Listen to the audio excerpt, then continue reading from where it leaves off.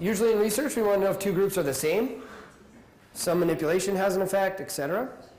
This is our research hypothesis that group A is not the same as group B. Notice those are parameters, right? So we're talking about populations here.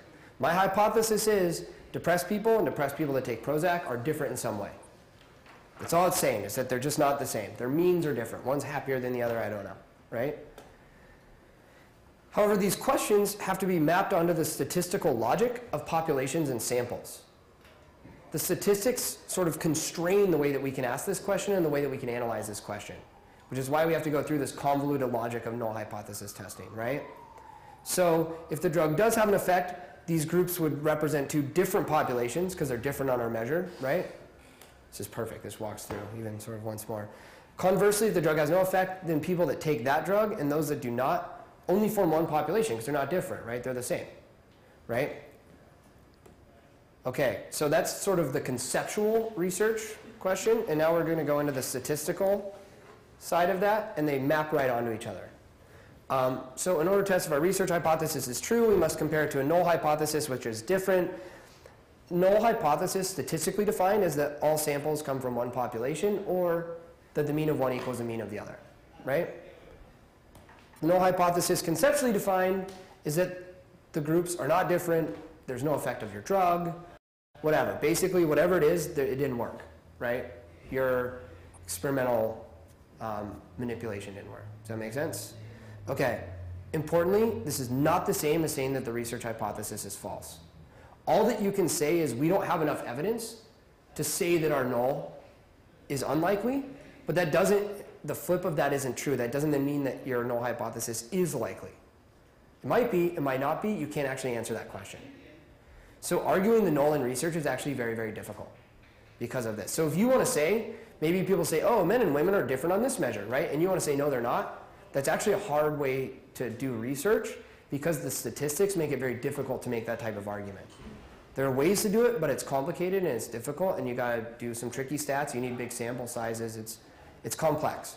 It's just important to realize that what the statistics tell us is the probability of getting samples from a given population, from the same population.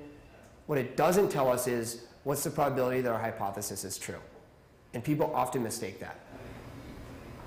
Yeah? I want to make sure that I'm following this.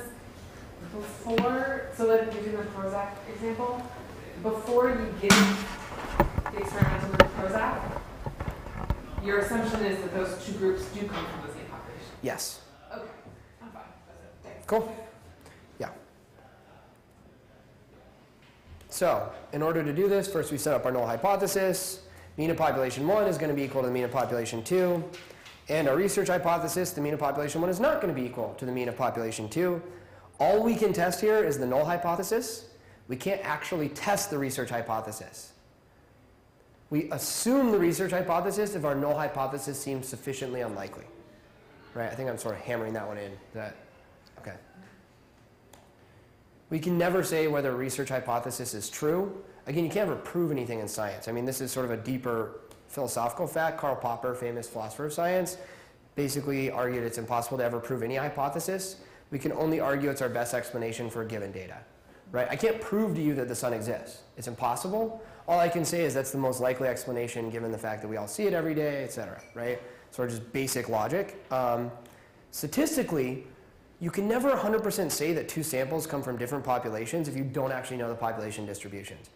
If you did know a population distribution, and you knew, let's say, the highest score was 110, and you pulled a sample that had a mean of 120, you could actually say, we know it didn't come from that population.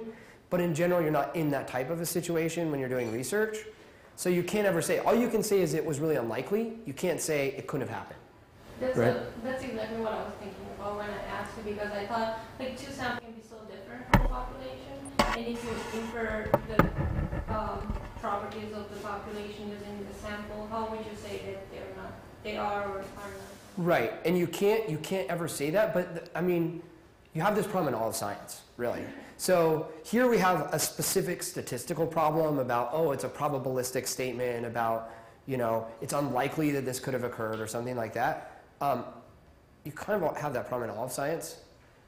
This is just a specific instantiation of that problem, right? You can't really prove anything ever in science. All you can do is say, all the evidence we have points to this, right? Sure, it may be false, and in fact, that's what Einstein did to Newton, right? He's like, oh no, your theory is wrong. There's a different way of thinking about it, right? But even now, Einstein could be disproven. You can't ever prove it, you can only disprove it. Does that make sense? Yes. Cool. Okay.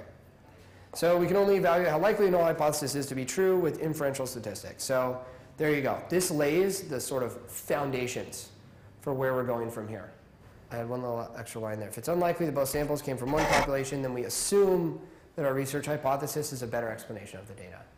So you sort of start with the most parsimonious explanation. Oh, there's no effect. There's no difference. Everyone's the same.